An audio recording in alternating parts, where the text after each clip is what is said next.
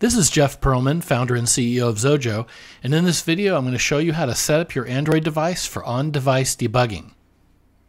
Now these steps may vary a little bit depending on the version of Android that's on your device, so be prepared for that, but they should be pretty close. So the first thing you're going to want to do is launch the Settings app. So having launched the Settings app, look for System and tap on that. Mine's at the bottom. Then find About Phone. Mine's at the top there. Tap on that. Scroll down until you find Build Number and tap that 7 times. Confirm that dialog. And you may have to actually authenticate in between. I didn't show that.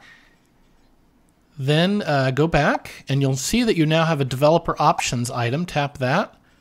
And then scroll down in that list until you find USB Debugging. Tap on that and confirm. And that's all you need to do to be able to debug via a USB cable.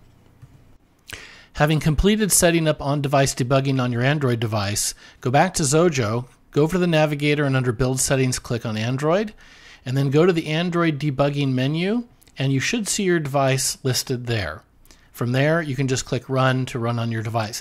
Now, if your phone or device does not appear in this menu, just go over to the navigator, click on a different item, and click back, and that'll refresh the menu, and then you should see the item listed.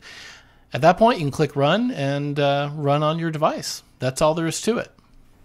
Now, if you want to enable wireless debugging via Wi-Fi, you're going to need to launch Android Studio and open a project like I've done here. You can just make a new project if you'd like. And then go to the Run Configuration menu. It's this menu here. It's next to the green Run button. It doesn't have a label.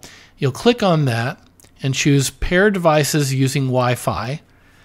And then this dialog box will come up. And the next step will be on your device. So go to Settings, tap on System, then on Developer Options. Then scroll down to Wireless Debugging. Enable that. Then tap on Wireless Debugging and tap Pair. Scan the QR code. And that's it. You're ready to go. You'll also notice that back in Android Studio, the Pair Devices over Wi-Fi dialog box shows that you've successfully connected to your device. So now you're pretty much done with Android Studio, so you can quit.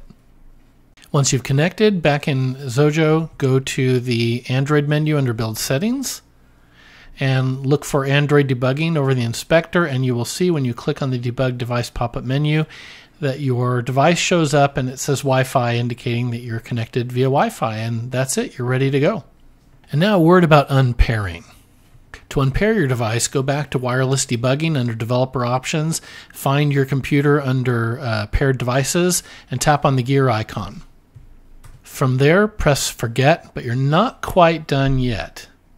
Go back to Android Studio and open a project or create a new one. And you need the Device Manager pane displayed. If you don't have it, go to Tools and choose Device Manager. And once you have it, click on the Physical button, and then you'll see your phone here listed under Devices, and then click on the trash can next to your in the row with your phone. And it'll ask you if you want to remove. Click Remove, and now you're actually unpaired completely. And of course, you can always debug on your computer with an Android emulator as well. So that's it. Happy debugging, and thanks for watching.